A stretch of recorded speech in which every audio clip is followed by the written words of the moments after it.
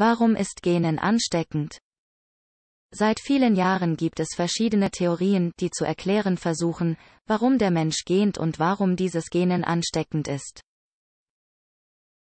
Bislang gibt es jedoch keine schlüssigen Erkenntnisse. Was besagen einige Hypothesen? Hier erfährst du mehr zu diesem Thema. Warum ist Gähnen ansteckend? Fast 2/3 der Menschen müssen gähnen, wenn sie einen anderen Menschen sehen, der gähnt.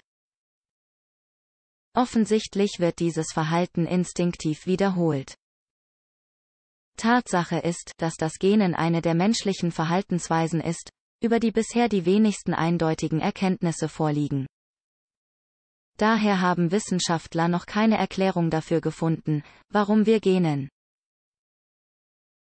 Wie du sicherlich weißt, tritt dieser Reflex auch bei anderen Tieren wie Katzen, Hunden, Affen und so weiter auf. Normalerweise gähnen wir kurz vor dem Einschlafen, wenn wir aufwachen, wenn wir hungrig sind oder wenn wir uns langweilen. Schon allein die Tatsache, dass du diesen Artikel über das Gähnen liest, kann dich zum Gähnen veranlassen. Und sicherlich hast du auch schon bemerkt, dass Gähnen ein beeindruckendes Ansteckungspotenzial hat. Theorien über die Ursachen des Gähnens und warum Gähnen ansteckend ist. Wenn es dieses Verhalten gibt, muss es einen bestimmten Nutzen haben. Welcher könnte das sein? Seit vielen Jahren gibt es verschiedene Theorien, die dieses Verhalten zu erklären versuchen. Nachfolgend werfen wir einen Blick auf einige der anerkanntesten Theorien. Die Theorie der Oxygenierung. Die am weitesten zurückliegende Theorie geht auf Hippokrates zurück, der behauptete, dass das Gähnen verbrauchte Luft ausscheidet und sie durch saubere und frische Luft ersetzt.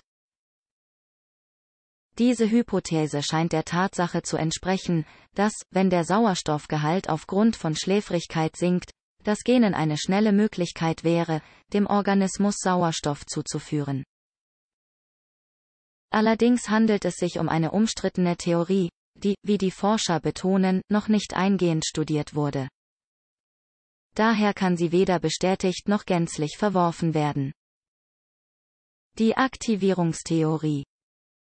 Wenn wir bei Bewusstsein sind, gähnen wir, wenn unser Aufmerksamkeitsniveau aufgrund von Schläfrigkeit, Langeweile und so weiter sinkt.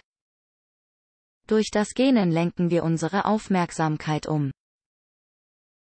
Dies wiederum gibt uns den notwendigen zusätzlichen Energieschub. Doch obwohl diese Theorie logisch erscheint, ist sie empirisch noch nicht zu 100% bewiesen. Daher sollte man diese Theorie nicht verwerfen, aber es bedarf noch weiterer Studien, um den Grad der Anregung mit dem Gähnen kausal in Verbindung zu bringen. Die Körpertemperaturtheorie. Dies ist die Theorie, die in den letzten Jahren am meisten an Bedeutung gewonnen hat, da sie die überzeugendsten Daten liefert. Laut einer Studie von Gallup, A. C. Eldaka, O. T. 2013 soll Gähnen dabei helfen, die Temperatur zu senken, um das Gehirn zu kühlen und dadurch dessen Funktionsfähigkeit zu verbessern. Aus den Daten geht eindeutig hervor, dass die Temperatur vor dem Gähnen ansteigt und nach jedem Gähnen schnell abfällt.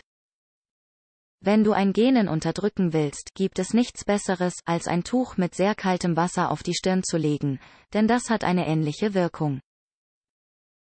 Darüber hinaus konnten diese Daten in anderen Studien erfolgreich repliziert werden, was der Theorie eine hohe Validität verleiht. Der Leiter der Studie ist jedoch der Ansicht, dass die 3 oben genannten Theorien miteinander vereinbar sind und dass trotz der höheren Validität dieser Theorie die Möglichkeit eines Zusammenhangs zwischen den 3 Theorien nicht ausgeschlossen werden sollte. Warum ist Gähnen ansteckend? Wie wir bereits erwähnt haben, lassen sich die meisten Menschen leicht durch das Gähnen anderer Menschen anstecken, ebenso wie andere höher entwickelte Tiere auch. Es gibt 2 Theorien, die dies erklären. Hier sind die Details. Gähnen hilft bei der Synchronisierung des Gruppenverhaltens. Es ist Teil des Nachahmungsverhaltens. Soziale Tiere neigen dazu, bestimmte Verhaltensweisen gleichzeitig auszuführen. Zum Beispiel Essen, Bewegung, die Körperhaltung und so weiter. Die zweite Theorie bezieht sich auf Empathie. Wenn du jemanden gähnen siehst, werden dadurch die an der Empathie beteiligten Hirnschaltkreise aktiviert, einschließlich der Spiegelneuronen, die als interne Reflexion der Bewegungen fungieren, die wir bei anderen beobachten. Heute hast du 3 Theorien kennengelernt, die alle eine Erklärung dafür liefern, warum das Gähnen auftritt. Außerdem sind wir auf einige der Gründe eingegangen, warum Gähnen ansteckend ist. Was ist deine Meinung zu diesem Thema?